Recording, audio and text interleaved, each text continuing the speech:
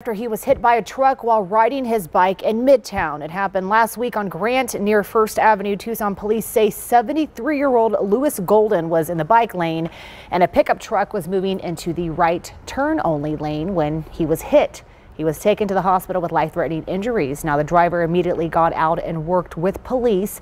Officers tell us that the driver claims the setting sun made it hard to see the cyclist at the time, and the medical examiner pronounced him dead on Friday. The investigation is ongoing. No charges or citations have been given out so far.